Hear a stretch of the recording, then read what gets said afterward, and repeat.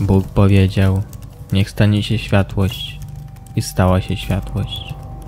Później powiedział, niech stanie się ziemia i ziemia powstała. Kilka słów, kilka zdań, kilka linijek kodu. Tak jak ja teraz, Bóg, piszący te linie, by tworzyć lub niszczyć. Bóg, zamknięty w nieskończonej pętli czasu, bez szansy na ucieczkę. Może jest jakieś wyjście? Rzeczywistość. Nie ma rzeczywistości. Są tylko pętle. Te same rzeczy dziejące się w kółko i w kółko. W przeszłości wszystko było inne. Trudniejsze. Bardziej ludzkie. A teraz? Teraz wszystko jest łatwe. Zbyt łatwe. Zbyt nudne. Czy zawsze tak jest? Ty widzisz więcej? Ty jesteś Bogiem swojego świata? A ludzie? Ludzie są jak ten exploit, próbujący cały czas znaleźć nasze słabości i zaatakować. Czy można się obronić?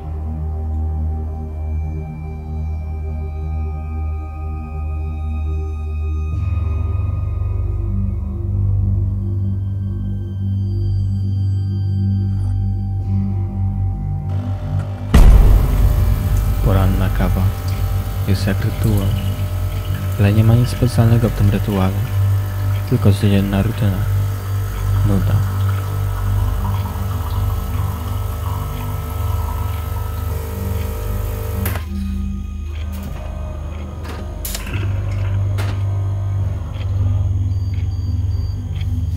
A zegar, tykający cały czas, przypominający o pętli. Kiedy o tym myślę, doprowadza mnie to do szaleństwa. A może już jestem szalony?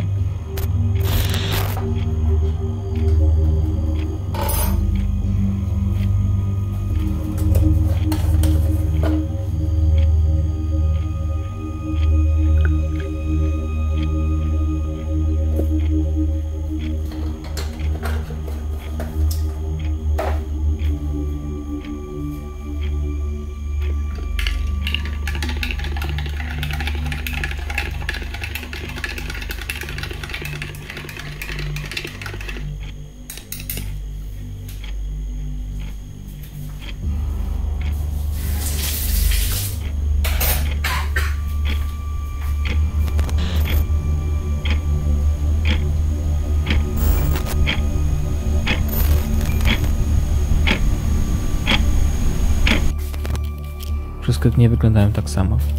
Nie ma jutra, nie ma wczoraj. Wszystko połączone jest w jeden beznadziejny kawałek gówna. Jak ludzie mogą żyć z poczuciem egzystencjalnego bezsensu?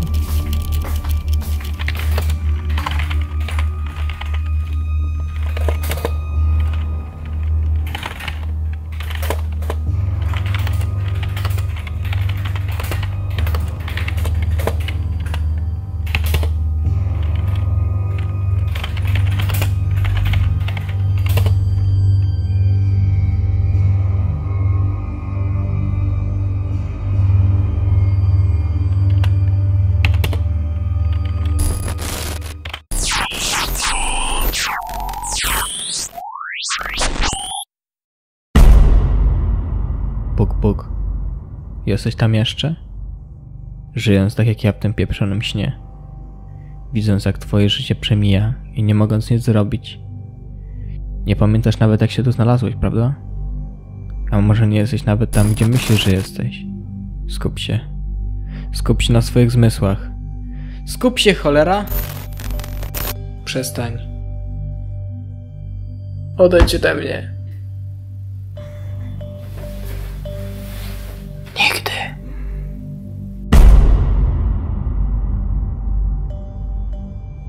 To jest moja pętla. Moje circulus vitiosus. Moje szaleństwo. Czy to jest ta rzeczywistość, o której ludzie mówią? Ta, którą czujemy. Wydaje się na prawdziwa. Ale kto chce żyć w takiej rzeczywistości? Dobro wywołuje zło, zło wywołuje dobro. Ale jak to jest możliwe, że w tym doskonałym systemie ilość zła ciągle rośnie? Może istnieje bug? Niezdefiniowany wyjątek, który powoli niszczy system? Czy tak jest?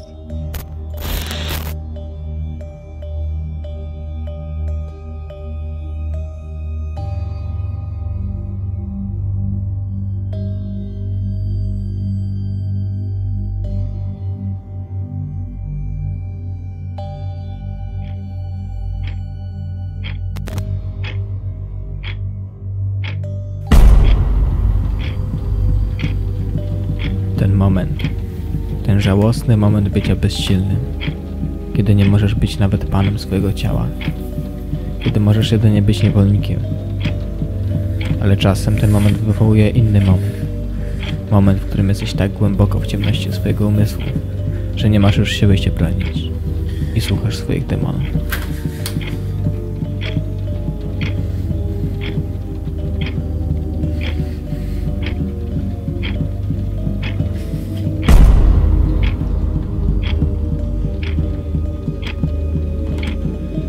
Fizyczny ból już nie wystarcza, żeby zapomnieć o głosach.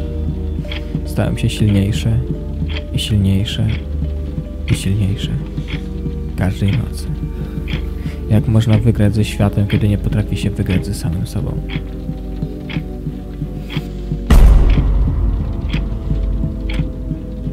Jest ciemno, bo wszystkie światła zniknęły. Jest zimno, bo ciepło odeszło. Jest pusto, bo woda odpłynęła. Jest cicho. Ale czy może być cicho z wszystkimi demonami w mojej głowie?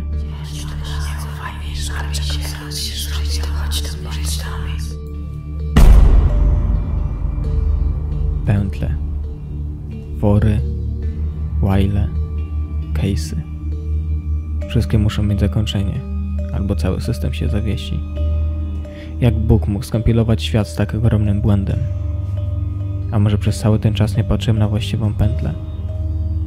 Może istnieje taka, która zakończy wszystkie inne, która uwolni mój umysł na zawsze.